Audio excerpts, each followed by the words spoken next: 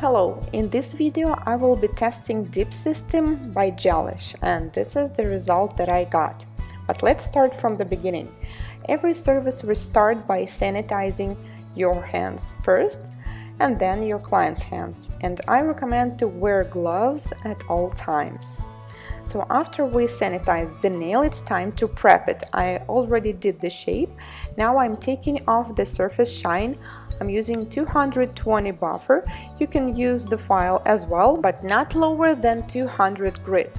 After that, I will take off the surface shine from the other nails, and then we need to take off the dust, and it's time for application. First, I will apply prep, which works like dehydrator. You also need to wait a few seconds until it's dried, and then I will take a base coat. According to the instructions, I am supposed to apply it only to 1/3 of the nail plate, but I tried both ways, to apply it to 1/3 and to apply it to entire nail bed, and it all worked out good. I prefer to apply the powder like this rather than dipping, because I don't like this method, and also in terms of sanitary, I don't find it very good, dipping clients' fingers into the same jar. Then we need to remove it with a brush and then repeat the same. Apply the base coat. You need to apply it the same way you apply the base coat of gel polish. Make sure it doesn't go onto the skin. If it does, clean it immediately, and also you need to work pretty fast, as this is the air cured system.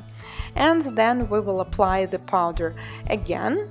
I am applying it all over the top, and yeah, it looks like it's too much, but don't worry about that. All the excess powder can be easily removed. After a couple seconds, then it is safe to remove it like this, and also you can use a special brush to remove the excess. And as you can see, the powder is now all over the top. The base coat and the cuticle and the side walls line looks pretty good. So this is how the application looks. If you feel like you need more color, you can repeat the same third time, but I think that 2 is enough. And then we apply activator.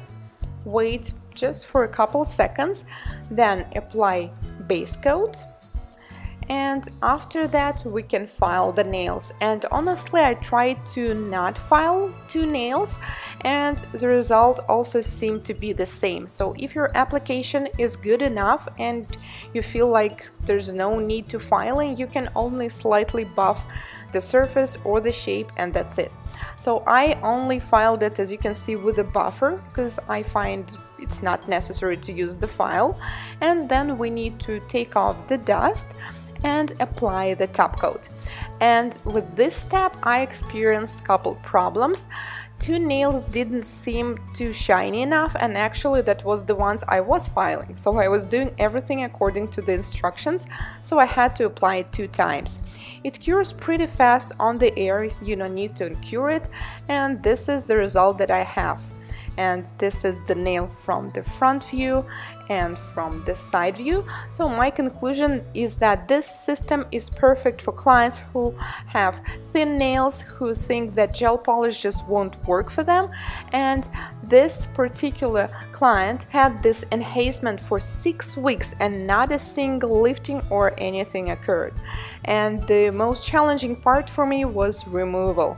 As you can see, I'm soaking it off, but even after soaking off for 15 to 20 minutes, it was still pretty hard to remove, and we had to use a little file. So this was my test of the dip by Gelish system. Let me guys know, what do you think? Have you already tried it? Are you doing it to your clients?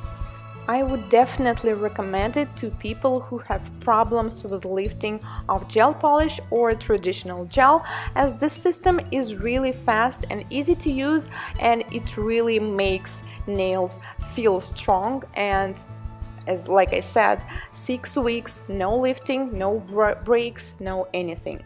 Thank you so much for watching this video, and I'll see you in my next one. Bye!